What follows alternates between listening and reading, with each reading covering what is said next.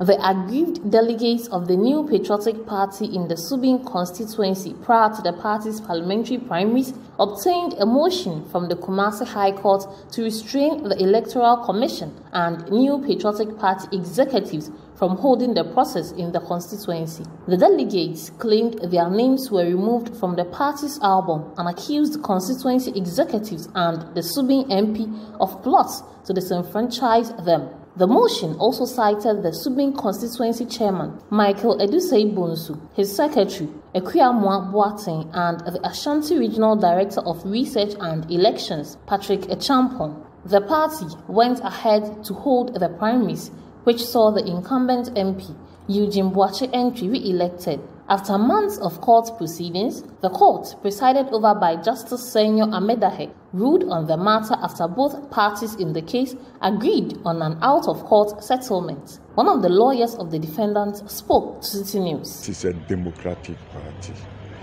The brains behind the party, the Dombo, Dankwa, Buzia, which trickled down to Dubuahin, Kufuor, and now Nana Kufuor, and several other people, not to mention, last but not the least, the Roches, Alajetes. They are all people who are well versed in democratic principles.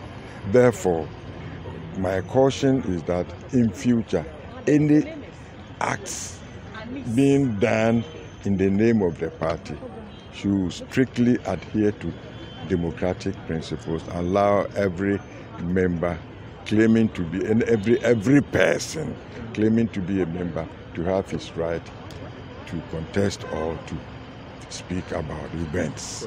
I think that this being a matter that has apexed to contempt levels at the High Court should be the watershed between lack of democracy and democracy. I think the party will adhere strictly to democratic principles. Okay. And the leadership will see to it that no individual places him or herself above the general interest of the party. Okay. Ashanti Regional Chairman of the NPP, Bernard Enchi Buesiako, who was part of the defendants, had this brief message after the ruling.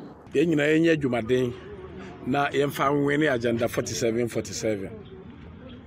At the court premises, the Subin MP and the NPP regional chairman met the aggrieved delegates. MP for Subin, Eugene Boakye Entry, called on party members in the constituency to put their differences behind and work hard to enable the NPP to retain power in the December polls. Subin is the winner in the sense that after a tortuous